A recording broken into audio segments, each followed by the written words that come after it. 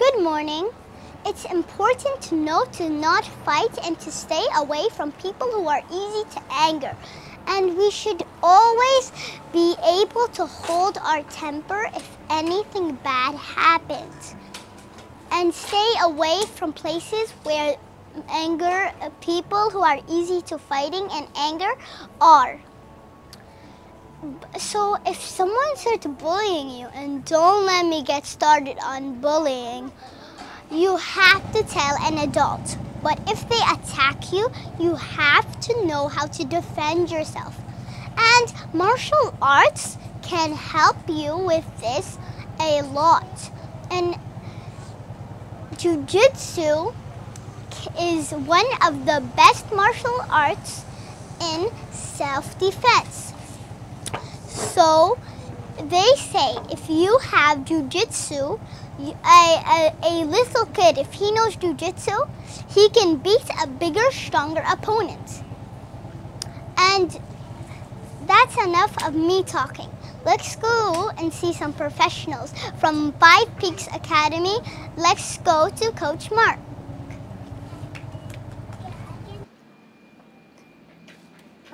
Thank you for making time for us, and I'm thankful to be here. What is Jiu Jitsu's role in anti-bullying and self-defense?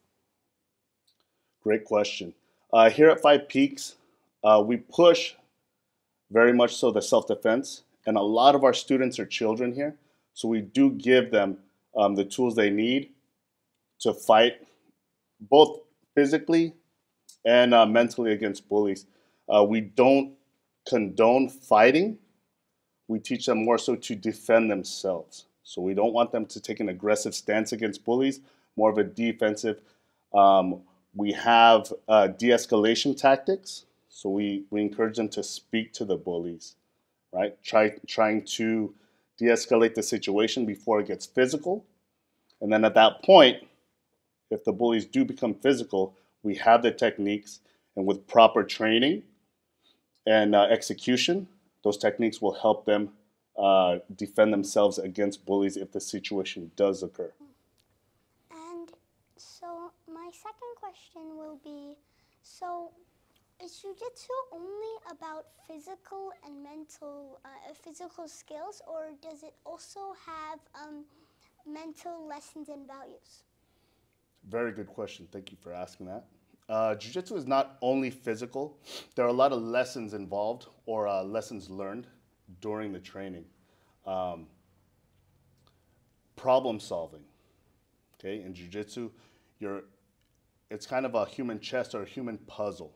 Okay, your opponent is giving you problems, and you have to solve your way through them to immobilize your opponent, and then get the submission or the immobilization, depending on what you're looking for. Okay, we learn a lot of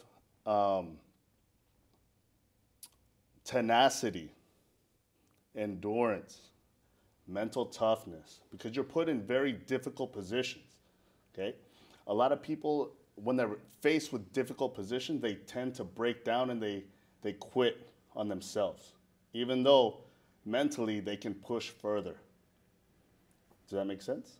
Mm-hmm. Perfect. I hope that answers your question. And before I saw when I was passing by, I saw some adults coming in and doing Jiu-Jitsu. Isn't there an age limit for Jiu-Jitsu? There's no age limit to Jiu-Jitsu. We have students from 4 years old up until, I think our oldest student is in his late 50s. Wow. Late 50s, yes, sir. So, especially the way that we train here, it's we try to preserve our students' physical body, so we're not putting them through the toughest training every day. We want them to learn the techniques and get proficient in those techniques. And it's said that a small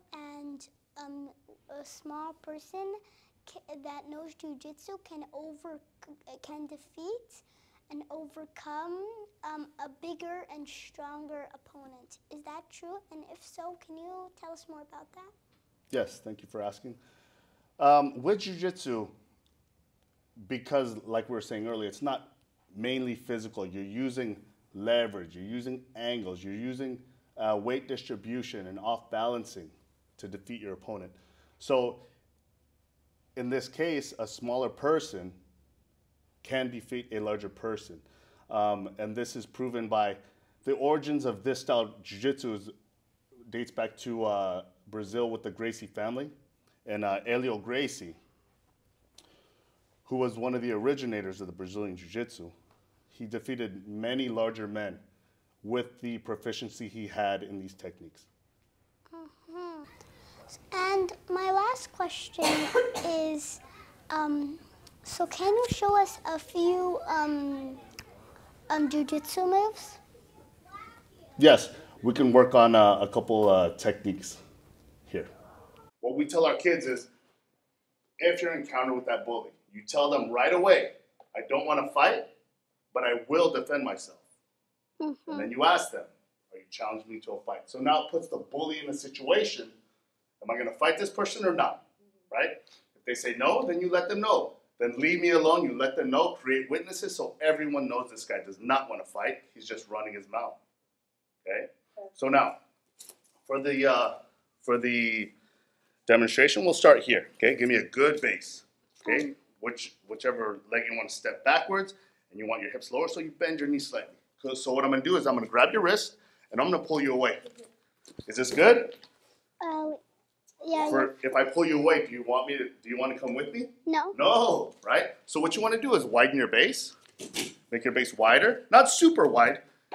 Perfect. Now bend your knees so your weight is lower because your center of gravity is going to be in your hips. So you lower that. And now if I pull you this way, where do you want your weight to be? Forward or back? Back. Perfect. So can I pull you away here? A little more, a little more. Perfect. Right? So now I can't pull you away. Right? Now get in your good base. If I try to push you into a room or into a car, which way are you leaning? Backwards or forwards?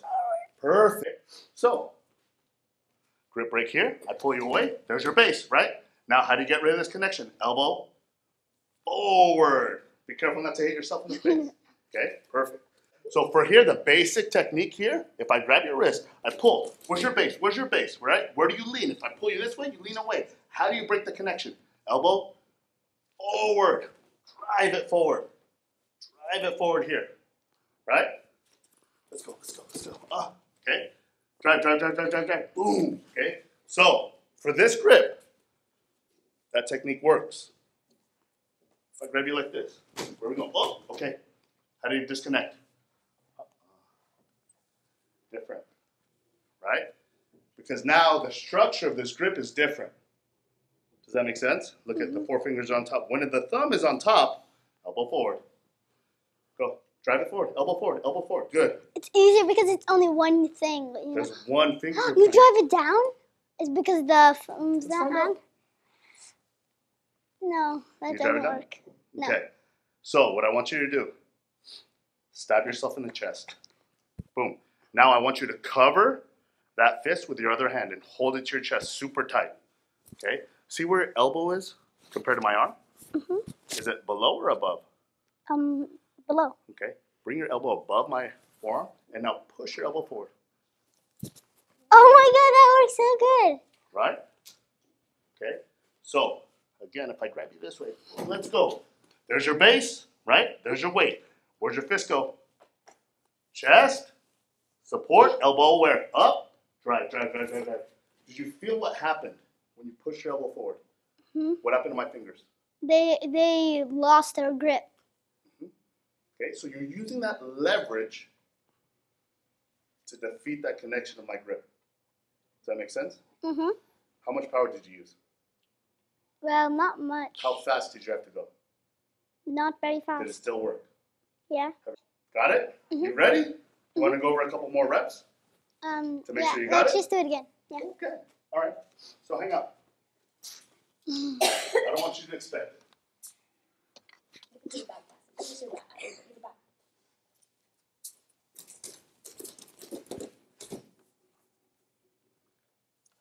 Now what? Go. Right? One more time.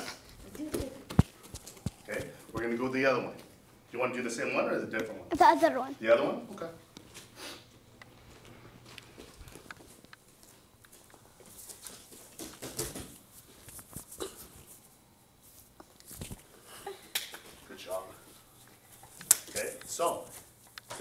review.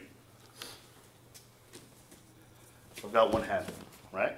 Go elbow forward, elbow forward, elbow forward, forward, forward. Good. Go. Can you do it? It's harder, right? Because now you're working one arm versus the strength of two arms. So, but couldn't you, no, you can't use your other arm or you lose your, because you said you'll lose your balance. Let's see. Okay, get your base. But now look at, I don't have the same pull with one hand as I have with two. Now I'm here. Do you feel more stable there when I sit with two arms? Yeah. Yes? So this is what I want you to do. Here, grab my wrist, just like I did to you. Okay? No, stand up. Get your balance. Okay? So here, I'm gonna get my base, right? To defeat this because it's 2-on-1. Is that a fair fight? No. Here, just grab the wrist right here where my watch would be. So what do I need to do to fight your two arms? I bring in my Other arm. Okay, I want to do the same technique, elbow forward, but I just grab my wrist. And then you pull it back. No. No, you just pull your arm back and then they lose. I push my elbow forward still. Okay, so from here, I'll grab my wrist, push the elbow forward. Right, let's try. Yeah, can I try? Yes. So here, get your base, get your base, get your base, okay? Make a fist. Don't pull your hand. See how your wrist pulls like this? It's because you're pulling your wrist. All you're doing is holding your fist in place. Yes! That's the difference. So if I go two hands, here we go. Boom. Get your base, get your base. Now what? 2-on-1. Now what? Elbow forward. Perfect. That's it. Good job. How was that? That was good. Yeah? Thank you Thank for you your very much. time. Very good. You're going to have a little redness in the wrist because of the friction, but it should go away. I hope this Bye. works out. Perfect. Thank you very much. Well, there you have it. Now, I hope you've learned something from this video. Bye.